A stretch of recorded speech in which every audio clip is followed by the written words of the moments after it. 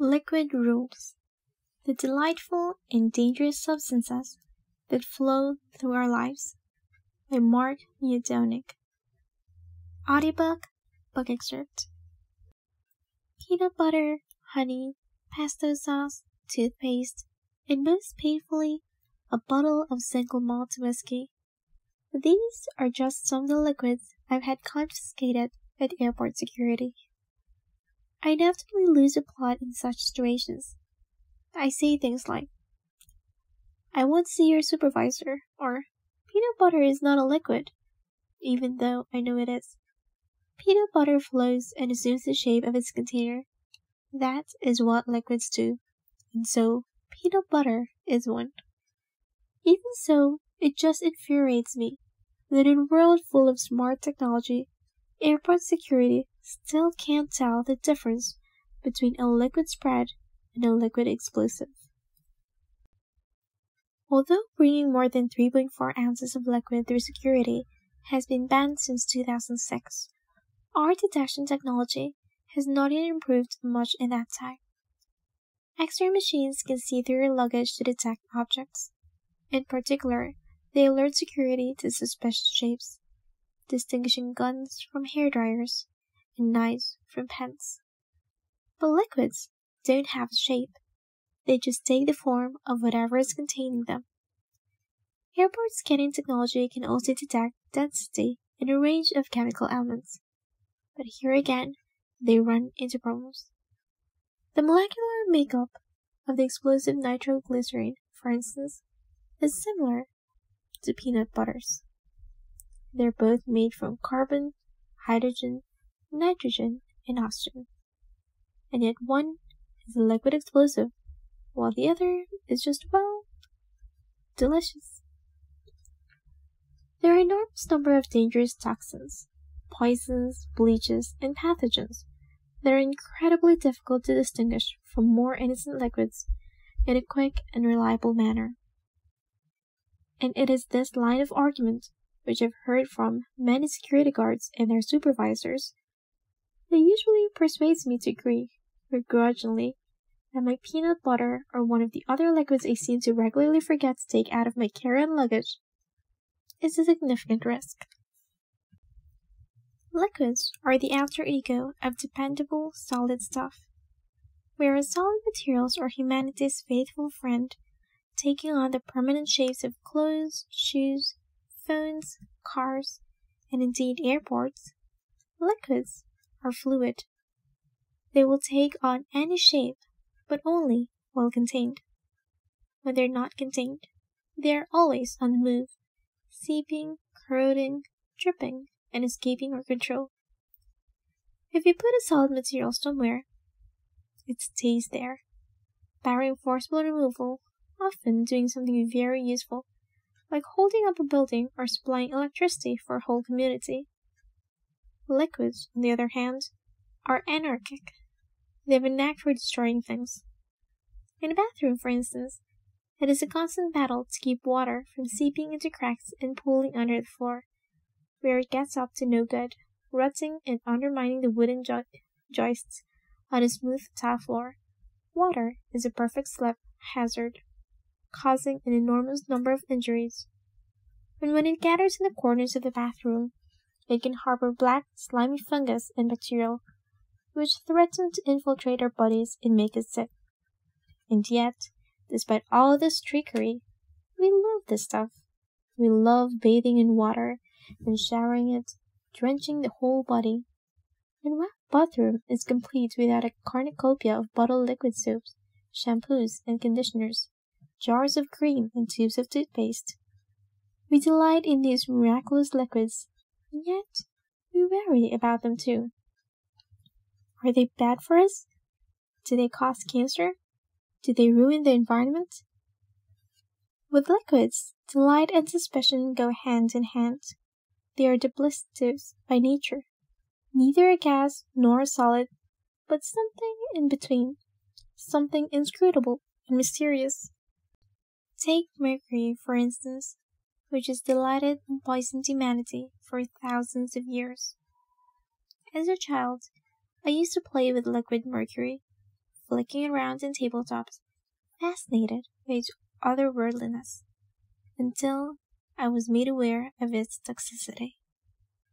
But in many ancient cultures, mercury was thought to prolong life, heal fractures, and maintain good health. It's not clear why it was held in such regard, perhaps because it is special in being the only pure metal that is liquid at room temperature. The first emperor of China, Qin Shi Huang, took mercury pills for his health, but died at 39, probably as a result. Even so, he was buried in a tomb full of rivers flowing mercury. The ancient Greeks used mercury in ointments, and alchemists believed that a combination of mercury and another elemental substance, sulfur, formed the basis of all metals, a perfect balance between mercury and sulfur creating gold. This was the origin of the erroneous belief that different metals could be transmuted into gold if mixed in the right proportions. While that proved to be the stuff of legend, gold does dissolve in mercury. If you heat up that liquid once it has absorbed the metal, it will evaporate, leaving behind a solid lump of gold. For most ancient people, that process was indistinguishable from magic. Mercury is the only liquid that can consume another substance and contain it within itself. Add salt to water, and it will soon disappear. The salt is somewhere, but where has it gone? Yet, if you do the same with oil, the salt just sits there. Why? Liquid mercury may absorb solid gold, but it rejects water. Why is that? Water absorbs gases, including oxygen, and if it didn't, we would live in a very different world. It is the oxygen dissolved in water that allows a fish to breathe. And although water can't carry enough oxygen for humans to breathe, other liquids can. There's a type of oil, perfluorocarbon liquid, that is very unreactive chemically and electrically. It is so inert that you can put your cell phone in a beaker of perfluorocarbon liquid and it will continue to operate normally. Perfluorocarbon liquid can also absorb oxygen in such high concentrations that it is breathable by humans. This sort of liquid breathing liquid instead of air, has many possible uses. The most important of which is to treat premature babies suffering from respiratory disease syndrome. Still, it is liquid water that is the ultimate life-giving property. This is because it can dissolve not just oxygen, but many other chemicals too, including carbon-based molecules, and so provides the aqueous environment required for the emergence of life. For new organisms to spontaneously come into existence, or at least that is the theory, and it is why when scientists look for life on other planets, they look for liquid water. But liquid water is rare in the universe. It's possible that Europa, one of the moons of Jupiter, might have oceans of liquid water below its icy crust. There might also be liquid water on Enceladus, one of the moons of Saturn. But Earth is the only body in the solar system where a lot of water is readily available on the surface. A peculiar set of circumstances on our planet has made possible the surface temperatures and pressures that can sustain liquid water. In particular, if it weren't for Earth's molten metal liquid core, which creates the magnetic field that protects us from the solar wind, all our water would most likely have disappeared billions of years ago. In short, on our planet, liquid begat liquid, and that led to life. But liquids are destructive too. Foams feel soft because they are easily compressed. If you jump onto a foam mattress, you'll feel it give beneath you. Liquids don't do this. Instead, they flow, with one molecule moving into the space freed up by another molecule. You see this in a river, or when you turn on a tap, or if you use a spoon to stir your coffee. When you jump off a diving board and hit a body of water, the water has to flow away from you. But the flowing takes time, and if your speed of impact is too great, the water won't be able to flow away fast enough, and so it pushes back at you. It's that force that stings your skin as you belly flop into a pool and makes falling into water from a great height like landing on concrete. The incompressibility of water is also why waves can exert such deadly power, and in the case of tsunamis, why they can demolish buildings and cities, tossing cars around as if they were driftwood. For instance, the Indian Ocean earthquake in 2004 triggered a series of tsunamis, killing 230,000 people across 14 countries. It was the 8th worst natural disaster ever recorded. Another dangerous property of liquids is their ability to explode. When I began my PhD at Oxford University, I had to prepare small specimens for the electron microscope. This involved cooling a liquid called an electropolishing solution to a temperature of -4 degrees Fahrenheit. The liquid was a mixture of butoxyethanol, acetic acid, and perchloric acid. Another PhD student in the lab, Andy Godfrey, showed me how to do this, and I thought, I got in the hang of it. But after a few months, Andy noticed that I often let the temperature of the solution rise while electropolishing. I wouldn't do that, he said, raising his eyebrows as he peered over my shoulder one day. When I inquired why, he pointed me toward the lab manual of chemical hazards. Perchloric acid is corrosive acid and destructive to human tissue. Perchloric acid can be a health hazard if inhaled, ingested, or splashed on skin or eyes. Once heated above room temperature or used at concentrations above 72%, perchloric acid becomes a strong oxidizing acid. Organic materials are especially susceptible to spontaneous combustion if mixed or contracted with perchloric acid. Perchloric acid vapors may form shock-sensitive perchlorates in ventilation system ductwork. In other words, it can explode.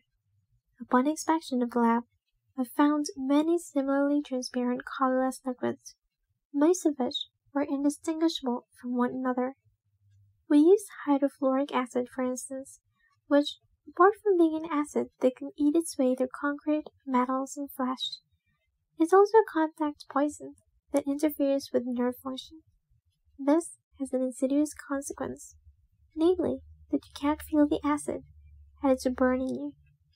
Accidental exposure can easily go unnoticed as the acid continues to eat its way through your skin. Alcohol too fits into the category of poison. It may be poisonous only in high doses. It has killed many more people than hydrofluoric acid has.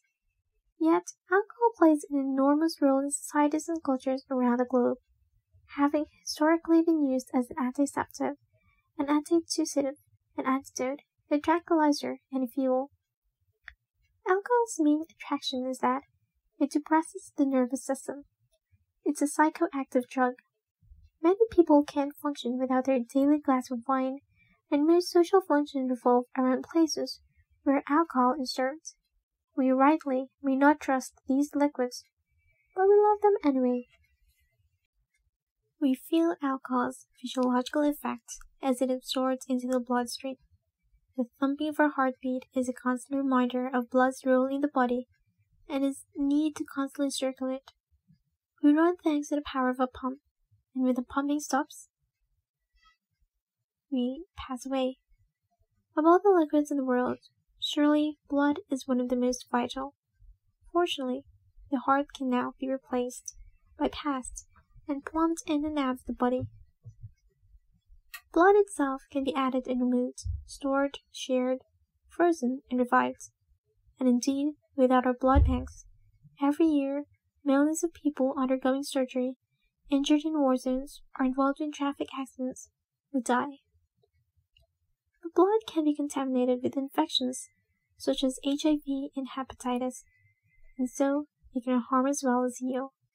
Thus, we must take into consideration the duplicitous nature of blood, as of all liquids. The important question is not whether a particular liquid can be trusted or not, is good or bad, is healthy or poisonous, is delicious or disgusting, but rather whether we understand it enough to harness it.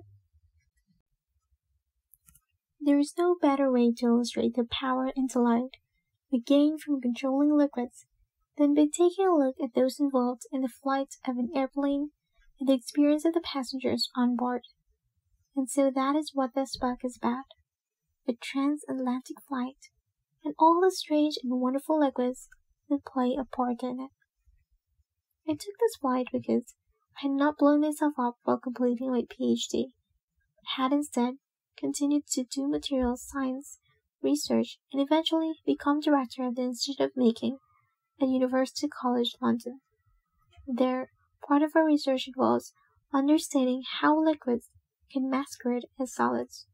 For instance, the tar from which roads are made is, like peanut butter, a liquid, even though it gives the impression of being a solid. Our research has led to invitations to fly to conferences all around the world, and this book is an account of one such trip, from London to San Francisco. The flight is described through the language of molecules, heartbeats, and ocean waves. My aim is to unlock the mysterious properties of liquids and how we have come to rely on them. The flight takes us over the volcanoes of Iceland, the frozen expanse of Greenland, and the lakes dotted around Hudson Bay, and then south to the coastline of the Pacific Ocean. This canvas is big enough to accommodate a discussion of liquids from the scale of oceans down to droplets in the clouds, along with the curious liquid crystals in the onboard entertainment system, the beverages served by the flight attendants, and of course, the aviation fuel that keeps a plane in the stratosphere. In each chapter, I consider a different part of the flight and the qualities of liquids that made it possible, their ability to combust, to dissolve, or to be brewed, to name a few. I show how wicking, droplet formation, viscosity, solubility, pressure, surface tension, and many other strange properties of liquids can allow us to fly around the globe. And in doing so, I reveal why liquids flow up a tree but down a hill, why oil is sticky, how waves can travel so far, why things dry, how liquids can be crystals, how not to poison yourself making hooch, and most important perhaps, how to make the perfect cup of tea. So please, come fly with me. I can promise you a strange and marvelous trip.